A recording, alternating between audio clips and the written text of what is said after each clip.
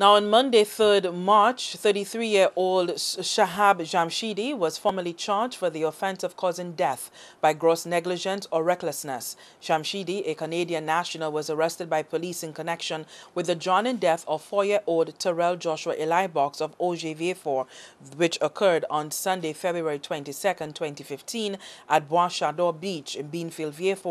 Jamshidi is a medical student from Hamilton, Ontario. He was granted bail Tuesday by the 2nd District Court. Bail was set at 10,000 EC dollars, cash or suitable surety. He is not to leave the island without the court's permission. He has been asked to surrender all travel documents. The 33-year-old is also to report to the Gros Islet Police Station every Wednesday, anytime between 6 a.m. and 6 p.m. He is to maintain his residence at Cap Estate, Gros Islet. Meantime, friends of the accused have taken to social media with a campaign simply called Free Sahab.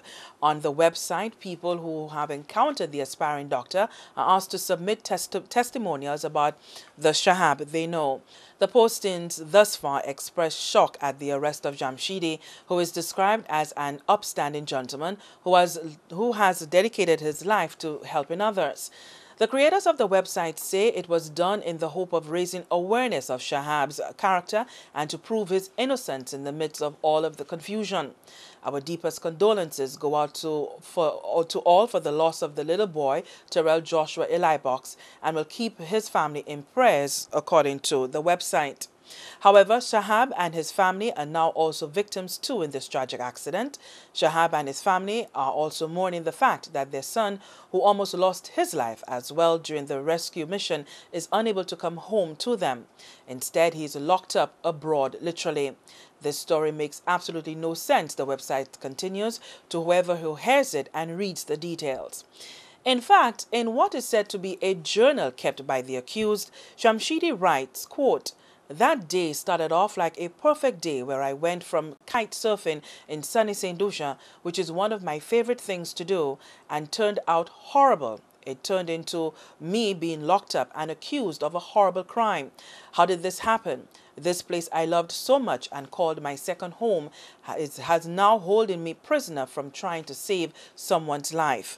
No, in several of the postings, questions are raised about the possibility of Jamshidi being able to balance himself and the child on the narrow surfboard. One contributor wrote, quote, "This is not just a sport, but an extreme sport. Do you think a professional kite surfer would think about bringing a 4-year-old to do this?" Jamshidi, who was scheduled to leave St. Lucia last Thursday, works as a personal trainer at a gym in Hamilton, Canada, and is a trained doctor awaiting residency. He attended medical school in St. Lucia, where he is also a member of the kitesurfing group. Jamshidi also made headlines late last year in Canada, where he rescued a teenager who was found injured on a rocky trail. Jamshidi had been out mountain biking when he found the youth who was bleeding and didn't know where he was. He used his medical training to assess the youth and then took him to hospital, according to a story in the Canadian publication, The Record.